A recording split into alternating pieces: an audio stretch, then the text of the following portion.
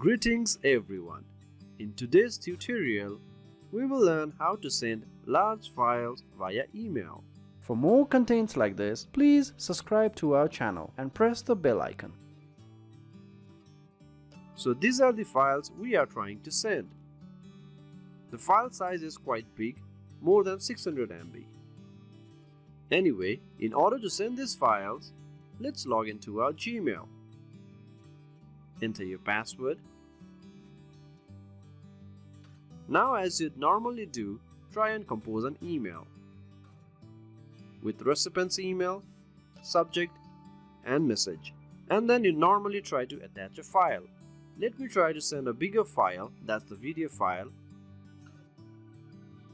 So Google asks me if I want to send it via Google Drive, as the attachment limit is only 25 MB. But sadly, I don't have much space on Google Drive either, so can't use it. So in such case, you can simply go to a website called WeTransfer.com. So this website will allow you to send up to 2 GB of files and absolutely free. Simply write your email address. You can write the receiver's mail here, but if you want to send an email from your personal account, you can write your own email. Since I am sending it to myself, I will leave the message.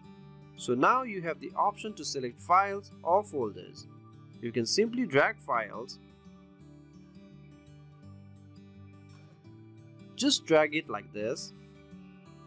Drag as much files as you want, not exceeding 2 GB. Or the other option is directly adding a folder. I will delete the earlier files. Simply click Select Folder,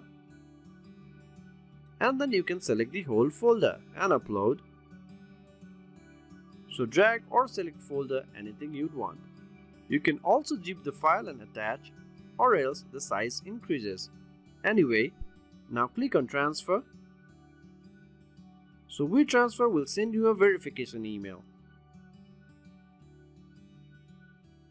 So we got the code. Let me add it here